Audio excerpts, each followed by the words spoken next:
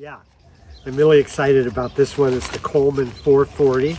I had one of these stoves for a long time, and then I made the mistake of trying to store it in a cooler to keep it, you know, away from the elements up at the other house. But actually, it got really wet and humid in that cooler and rusted the thing away. So I was totally bummed. It was, it had to go. But then I found this used one. I just got this extra sack to put it in, but it's pretty nice. But I found this used one, yeah, on eBay. It needed some work. The gasket and everything on the plunger was old, so I got a new one. But it's hard to find the one that comes with the short pumping rod, so this one sticks out a bit. It's working really good. I'm going to pull it back apart and replace it with the original length and pull that thing off. But God, everything's working good right now, so yeah, better better leave it be. It's the classic old Coleman 440 dual fuel. I only use the Coleman white gas on it and my other one too, but I love these old stoves. They're perfect for the Bellmans fit like a dream right on top of them, so it's a great stove for that. A lot of stoves will work with the Bellman. Well, I have 3 types here, and yeah, we're going, maybe we should just light this stove up too, which I think we'll do, and then we'll look at these Bellmans here. Okay, we got the magic lighter, the Coleman 440 classic. Your fuel's right in here. You know, there's a lot of the canisters. All those other are great stoves too. I just like that everything's compact, not that big of a unit. You can carry it around. And I wanted to switch out of the alcohol stove. I just didn't like the alcohol stove that much. I keep it as a backup now, maybe in a little survival kit, but maybe not. I don't really. So you pump these babies up. They're so easy. The little thing, you know how to do the Coleman. A lot of people show you how on videos, and yeah, they just have the. This is where I couldn't get it to seal when I first got it, and I had to get a new generator. But the new ones are for 550s and above, they say. So they are minutely different, but I did, by wrangling it around a bit, I did finally get this part to seal, and it's working really good now. But it was kind of a challenge, just kept leaking. I was almost ready to buy a new one. You know, someone has a bunch still for like 150 bucks, but this was like $30 and then another 15 there. So I came out pretty good, and it's the classic. And let's see if it goes. I pumped it up. Yeah. They're like all of them. Voila. Gets going quick. Usual.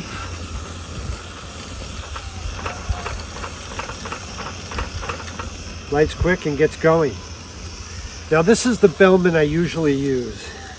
And you can see, or a Via Veneto, you can see that the only difference between these two is that this is a rounded top and this is pointing. Otherwise, they're almost the same. This steam one goes out a little. This one goes straight down as a single hole. I think this is a 3-hole. I don't know if I like the single hole, but I use this one a lot. They're almost the exact same thing. And then I have this one, which is really unique. I haven't ever used it, but I should. I was thinking of selling it on my Etsy site, and been selling some of my more classic machines, but it's basically the same thing, but you have a different valving system here. So one day we'll fire this baby up too. But this is the one I usually use. It's full of water, and you'll see later in the video I had some issues with the steam tip. So there we have the 3 versions. The original Bellman by Benjamin and Medwin. I always say it wrong, but that's kind of the original version. Great machine. I like the way the wand goes out away a little bit. And then this is the Via Veneto or something like that, but it's basically the exact same machine.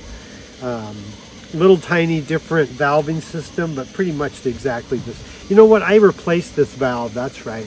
It originally had the same one, and I replaced this as a replacement valve I had bought online with a single tip. But it's pretty good. So we're going to run this baby. Usually I put them on and heat them up. I open one of the valves up, either the steam or the tip, so that I know when it goes. But we also have this one, which is pretty darn neat. It's a similar setup.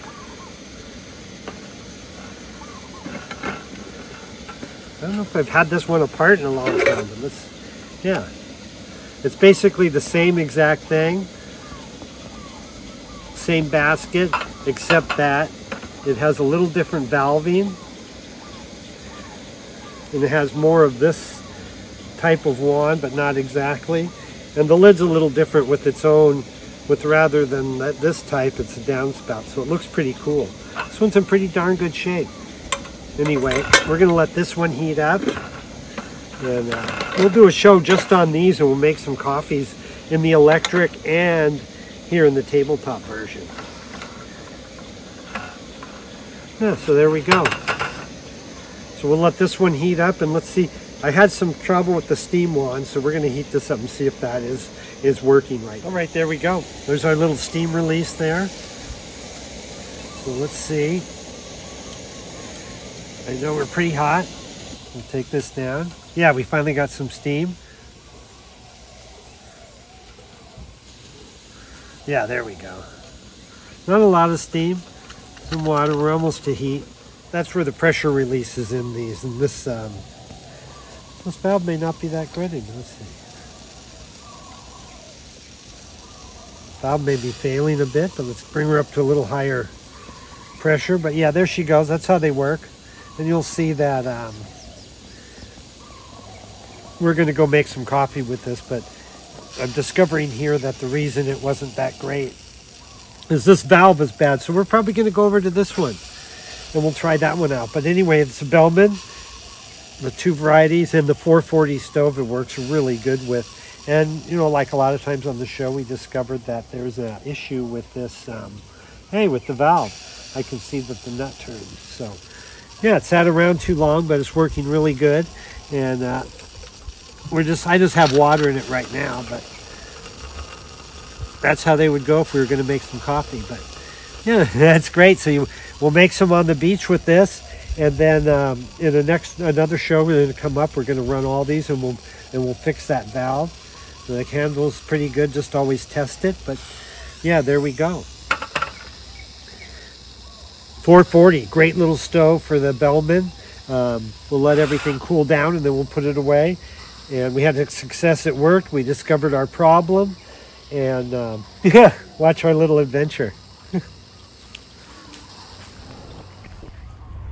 All right, that's just what we like to take the Bellman up, and yeah, we won't have a big surf movie, but yeah, we each went up, and we like to take the Bellman, our little equipment, and head up. And you've seen the other video, but there were some waves today, so pretty good ones.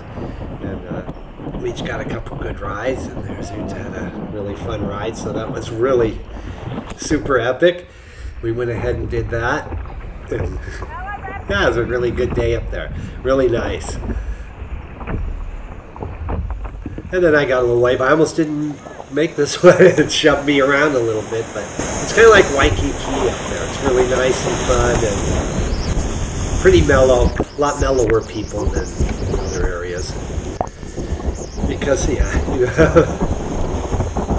surfers aren't always the most pleasant people and stuff. But anyhow, yeah, really had a real fun day up there.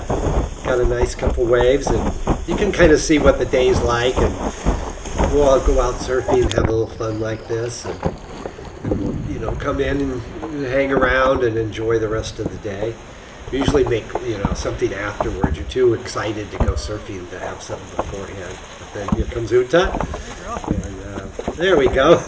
I think we're ready to go in and make a little coffee and have a little lunch, a little snack, and relax a little while. So we had a nice day from out there. You almost could have kept going, but it was, yeah. There we go. You gotta get out of the water. They have a little stairway, so there's a little technique.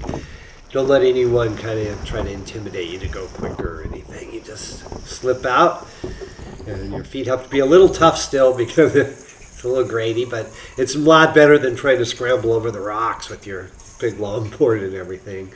It's a much, much easier to get up, but it's a pretty nice little stairway they have there, a little treacherous. And then we parked over inside the harbor, so let's rush over there and we'll get out and we'll make some espresso. It'll be pretty fun. So there it is in action. You know, we saw that the steam wand wasn't working, but I a lot of times bring a little backup system, but yeah, it works pretty good.